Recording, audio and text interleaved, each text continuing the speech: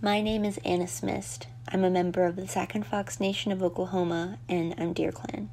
I am also a junior at Yale College and one of the tour guides for the Yale University Art Gallery's special exhibition, Place Nations, Generations, Beings, 200 Years of North American Indigenous Art. The biggest display case in Place Nations, Generations, Beings is devoted entirely to art intended for the tourist market. The case includes my favorite object in the exhibit, a pair of beaded moccasins that say Alaska on them.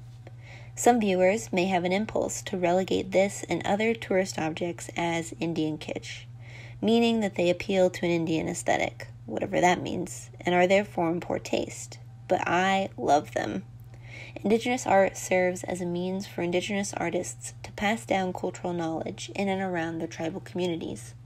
The Tlingit artist who made the Alaska moccasins employs spot-stitch beadwork and material resembling moose hide to potentially inform buyers of the links between the state of Alaska and indigeneity.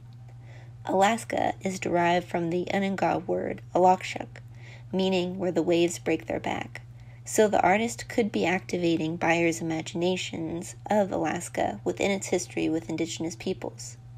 The Alaska moccasins have educational value for tourists who may not have considered indigenous culture or ways of knowing upon their travels, and may not be aware of where the name Alaska came from in the first place. Regardless, they provide an opportunity for a dialogue across cultures. The beaded letters that make up Alaska on the moccasins stand out on a bright red background and rest above a flower that kind of reminds me of a sunset almost, or maybe the sun peeking out of a cloud. Either way, with the fur lining on the interior of the moccasin, you can just tell how cozy and warm these would be on your feet. This pair of moccasins, albeit made for the tourist market, still serves as a representation of diligent beadwork and sewing where every stitch counts.